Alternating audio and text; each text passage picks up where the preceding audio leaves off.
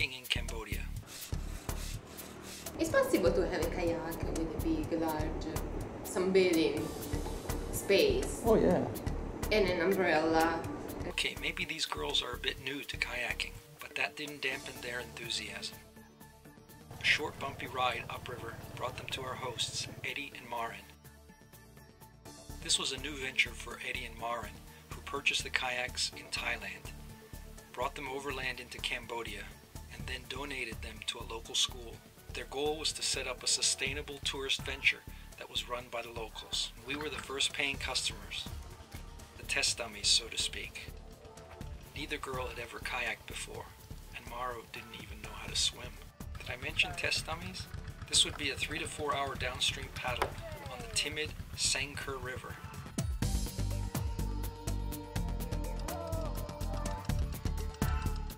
The river is the lifeblood of the community and sustains a lot of agriculture on its banks. The chatter of water pumps irrigating the fields is constant. So are the sounds of children playing and swimming.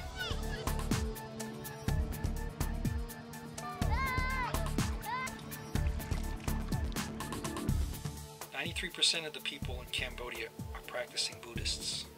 This is a Muslim village. They only make up 3 to 5% of the population. The river is also a source of fish farming in a primitive form.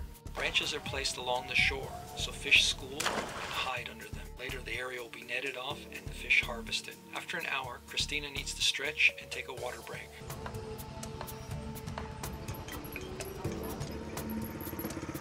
Manuela, on the other hand, stayed in the kayak, not wanting to get in and out.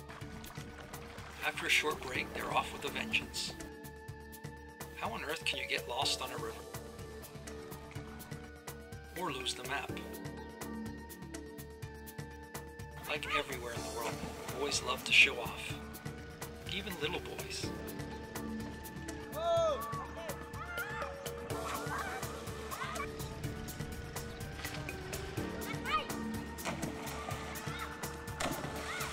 Kayaks on the river were a novelty. Life on this tiny river is plentiful and varied. And service was good too. All right, good boy.